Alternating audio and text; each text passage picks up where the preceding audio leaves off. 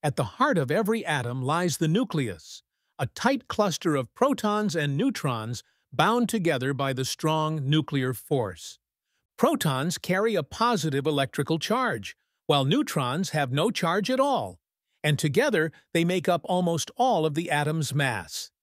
Electrons, tiny negatively charged particles, orbit the nucleus in complex patterns called electron shells.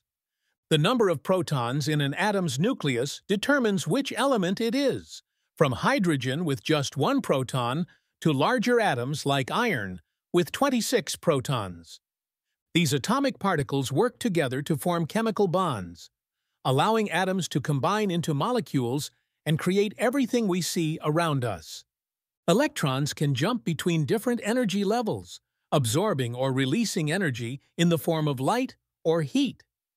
Modern atomic theory shows us that electrons don't follow simple circular orbits, but rather exist in probability clouds around the nucleus. Our understanding of atomic structure has evolved from simple orbital models to complex quantum mechanical descriptions. Despite their tiny size, less than a billionth of a meter across, atoms are the building blocks of all matter in our universe. Understanding atomic structure has revolutionized our ability to manipulate matter and create new materials that shape our modern world.